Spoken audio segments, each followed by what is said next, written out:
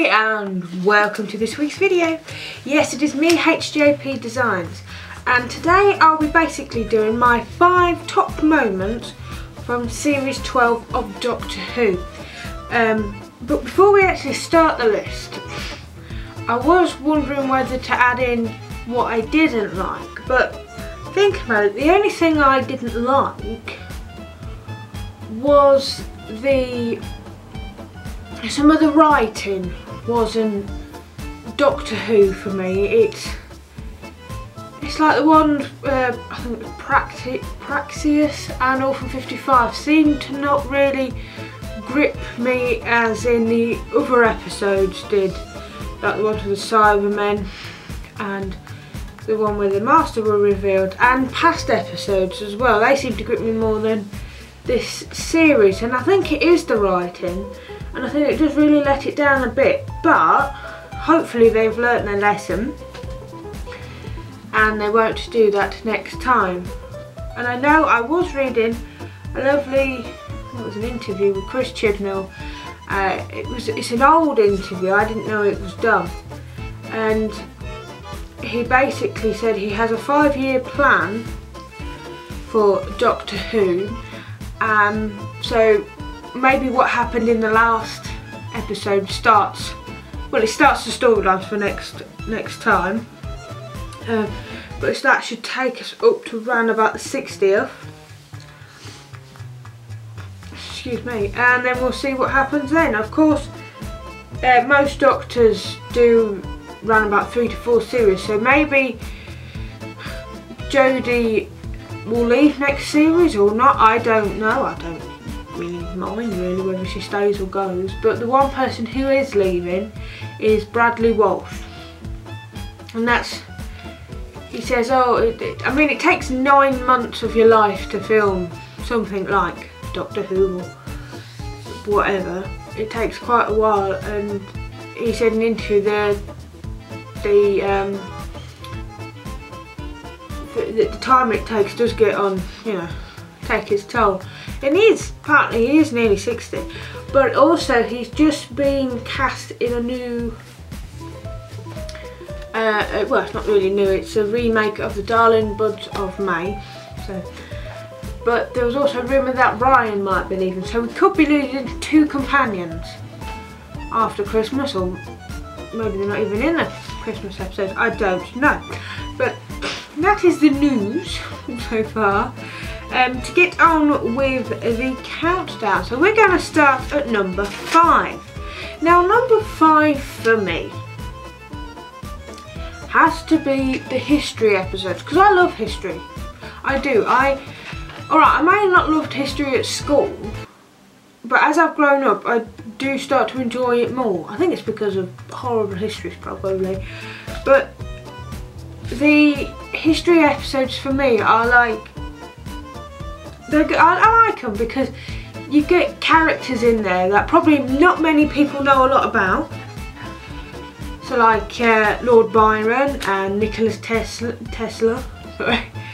And people like that, people go, oh, who are they? And then in the episode it does give a little bit of a background, but then you can go and actually research them as well. I think they were okay, the history ones, this series, but my favourite has to be Rosa from last series, and I can't think what the episode was called. It was one with King James in it. Them two were my favourite last time. But no, the history episodes I do like. I do like it when they get historical characters involved, and also you can see when, say if they've done some big thing in the history, like I don't know, written a book or something to do with spies or something like that, and the Doctor goes, well, we can't change anything because it's going to change history, like she said to Ryan in the in episode 8. She said if we destroy Kelly, then all the words, all the books, everything will not be written and he might not be there. So it really does show you can't mess with history. So that was number 5. Number 4. Now I have to think long and hard about this one because I did say in my last video that it was my favourite, but it's gone down to number 4 in the list, and that is The Matrix, which is not the film, it is the thing that Doctor was in on Gallifrey, which Martha put her in to find out who the timeless child was. Now a lot of people probably think, oh, Doctor Who got that from Matrix off the film. No, actually the Doctor Who Matrix was created first, because I had a look. But it's not really, the only bit I actually liked about the, I mean, going back in, you know, going through the Time Lord's history and finding that timeless child, this, that and the other, that was good. But it was the bit where she realised who she was, and then she basically blew up the Matrix with her mind, with all these memories of past doctors, past assistants, past monsters, because if you do actually pause it now and then you can actually see. And I think that was smashing, because I do like it when Doctor Who get old, you know, references to the past. I do enjoy that. So whether they'll do more references to the past, I don't know. Okay, number 3, and that has to be The Master. Now, that was a big reveal in episode 1 at the end, that O was the Master. Well, I felt, yeah, it was a big surprise because I didn't know he was coming back, and it was like, what, okay, sort of thing. And I didn't think he was going to come back for the last 2 episodes, and that was a nice surprise, but they kept it secret. I love it when they keep secrets, and since Chris Chibnall has taken over, we don't know a lot about the episodes, and of course we don't know when certain characters come back, which I quite like, because when other people did it, we knew who was coming back, we knew this, that and the other, yet he has kept it card close to his chest, as they say. But it's like you say, you can't have Doctor Who, or the Doctor, you can't have the Doctor without the Master. They're like Tom and Jerry. They just fight against each other all of the time. And I think they probably have helped each other in the past. I remember John Sims in The End of Time, he did actually help the Doctor in a way. He pushed Rassilon back into the Time War when they opened up that void. So it was good to have him back and see his TARDIS. Now, whether he will come back in the next series or a couple of series on is another question. But I certainly did enjoy him coming back. Now, for number 2, we're getting there.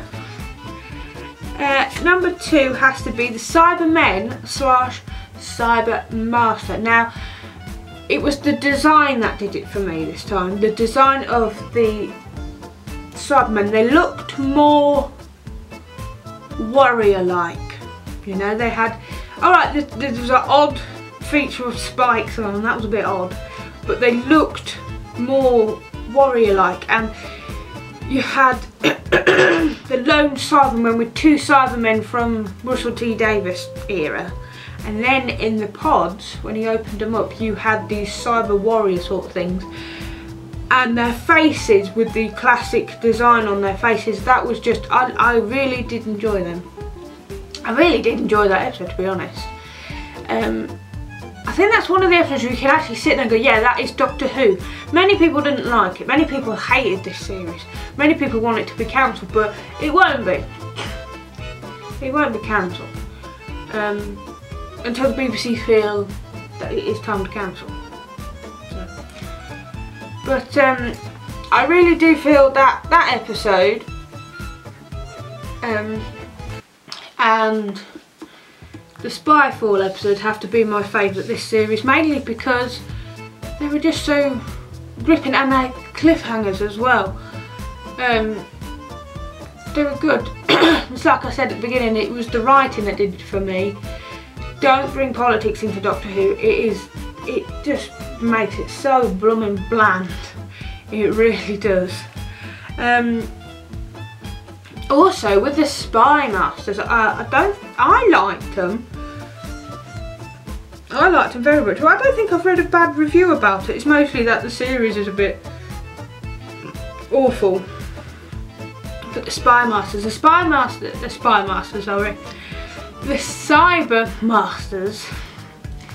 are basically Cybermen. Well, they're Time Lord bodies in Cybermen casing. Their master created them, and I quite like them. They're a lovely design of the Gallifreyan on their faces and on their handle bits. And you know, I can't wait for these Cybermen to come out as a figure, because they're going to look really, really nice against the old cyber figures that we have got, well, that I've got. So that was number 2. So last but not least, I have saved the best till last. I was going to go 1 to 5, but I thought no, I'll do it the other way, because he needs a good old entrance. And that is, number 1, Jack came back. What I mean by this is basically Captain Jack in episode 5 with the Jadoon, he came back, mistaked Bradley Walsh for the Doctor, but doesn't matter because he doesn't know she's a woman. But I thought that was Doctor Who. It gave me the excitement, the oh god, Jack's back sort of thing. It gave me excitement. It gave me, okay, how's he come back? Where's he come from? What the hell is happening sort of thing. What Doctor Who should be like. And I do hope in the future, I know he said he would like to bring it back, Chris Chibnall. I would like to see some other characters come back, possibly some classic ones like Joe Grant, K9, even Martha Jones. You could have Martha Jones. She appeared in Torchwood, so. But I really do think that is my favourite moment of Series 12, with Jack coming back. And I did think, I know he's doing it in a big finish, a big finish story, and that is, what if they did a storyline with River Song, Jack and the Doctor? I mean, how good would that be? That's what I thought. I know they're doing that in a big finish story. I don't know if it's River, I think it's Captain Jack's Lives actually.